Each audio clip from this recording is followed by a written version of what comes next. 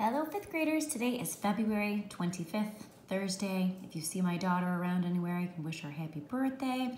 It's time to check our bell work. So a whole bunch of multiplication and division, and there's addition and subtraction. I know you got to keep it all straight. Remember to fix your answers if you get them wrong, okay? You should have all these done already. So number 1, 7/8 times 4/9. Multiplication, I do not need a common denominator, but I should look to see if I can cross simplify first. And this one I can. I see a 4 and an 8, and 4 goes into 4 once and into 8 twice. So 7 times 1 is 7, and 2 times 9 is 18, and 7/18 is our answer. For number 12, it's 11 minus 3/4. Now I bet you this is one you could do in your head. Pretend I put this up on the board for number talk. If you have 11 and you take 3/4 away, what do you have left?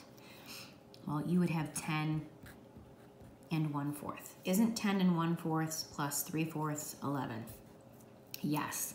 If you wanted to map this out, you could do 11 minus 3/4, and you'd have to borrow from the 11 and make it 10, and we'd have 4/4 over here. 4/4 minus 3/4 is 1/4, and 10 minus nothing is 10. But try to make sure that you're always checking out the problem saying, is this one that I could do in my head? For number 3, it's addition. I do need a common denominator, and I'm going to ask myself, is there something I can multiply the lower number by to get the higher denominator? Yes, 5 times 2 is 10. So I'm going to multiply 4/5 by 2 over 2. 4 times 2 is 8. 5 times 2 is 10.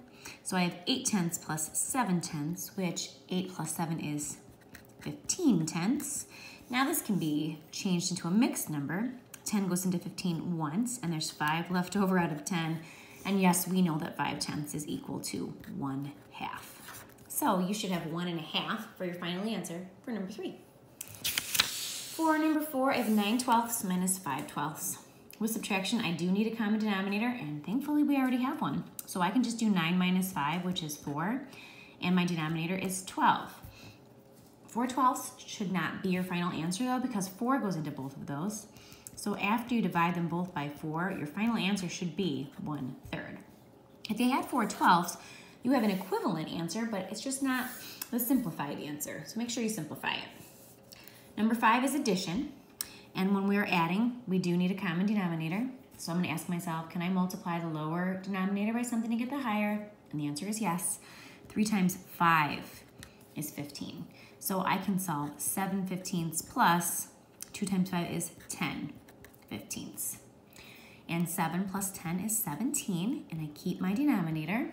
That is improper. So 15 goes into 17 one time. There are 2 left over out of 15. So 1 and 2/15 should be your final answer. For number 6, this is multiplication. I don't need a common denominator, but I do want to see if I can cross simplify first. And I see the 6 and the 9, and I do know that 3 goes into both of those, right? 6 divided by 3 is 2, and 9 divided by 3 is 3.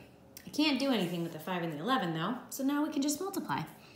5 times 3 is 15, and 2 times 11 is 22, and there's not a number other than 1 that goes into 15 and 22. So that one is done. All right, now we're moving on to division.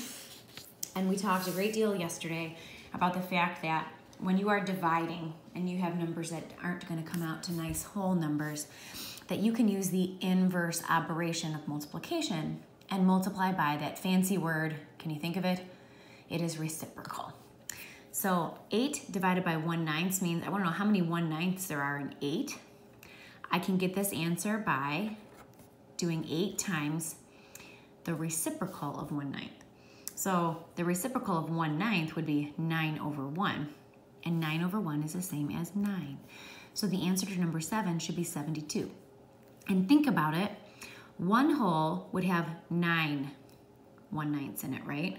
So if 1 has 9, then 8 would have 8 times 9. It just makes sense, doesn't it? All right, for number 8, I have 1/4 divided by 8. So with this one, I can solve this as 1/4 times the reciprocal of 8. And you might be thinking, well, wait a minute. The reciprocal means I'm supposed to switch the numerator and denominator, and this one doesn't have a denominator. Yes, it does. 8 is the same as 8 over 1. So I would multiply 1/4 by 1/8. and get 1 over 32. That should be your final answer. And if you think about it, if you have 1/4, so like you don't have to draw this, but if you have 1/4 and I divide that by 8, I'd be cutting this up into 8 pieces, and I would end up with 1 out of, I'd have to cut all those into 8. So 8, 16, 24, 32. I'd have 1 out of the 32. Okay, for number 9, 1 divided by 80. Now maybe you're just thinking, well, 1 divided by 80, that's just 1 over 80, because that means 1 divided by 80. That is just fine. The multiplication problem you're actually solving, the inverse, would be 1 times 1 over 80.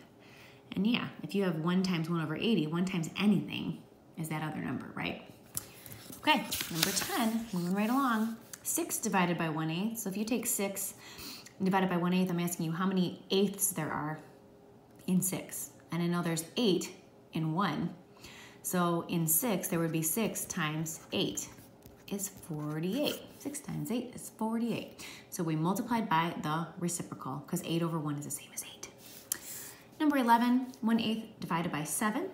I'm going to go ahead and say 1/8 times, and remember the reciprocal of 7 would be 1/7. So I would get 1 over 56 for our final answer. The last one, 4 divided by 15. Yes, that was like number 9 above it. Maybe you're just saying, well, it's 4/15. 4 divided by 15. 4 divided by 15. We're getting that because this is the same thing as 4 times 1/15. So 4/15 is our final answer. Thanks for watching. You're done with your bell work.